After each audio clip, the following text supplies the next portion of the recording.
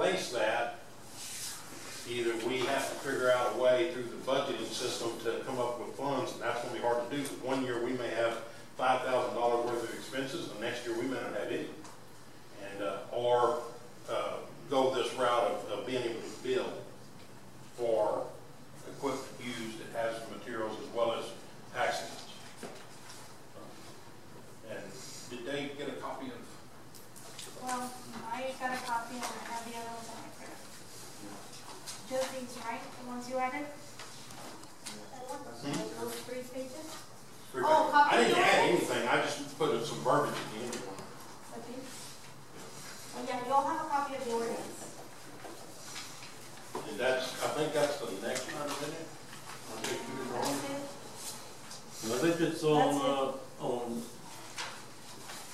consider next introduction ordinance. Oh, and then we gotta pick up. Then we do the other deal. Yeah, and okay. I think go ahead. The one thing that was added was when you go through the fee schedule, y'all may not have this in your package, but you go all the way to the fee schedule, and it was added in there that all personnel and apparatus times are kept from dispatch time to in-service time.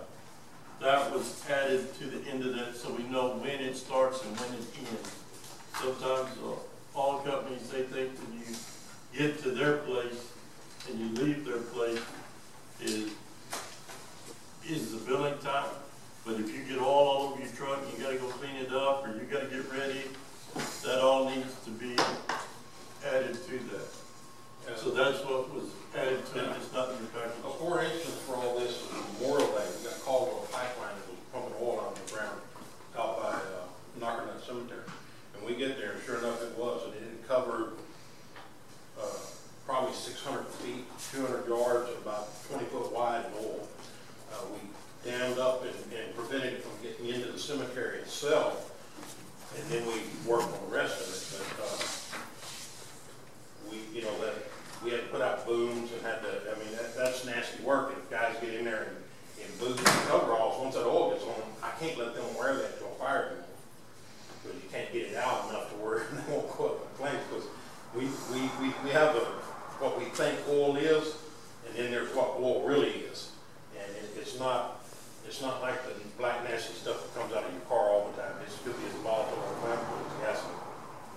And so we're having issues with that. And replacing gear, replacing the equipment we use.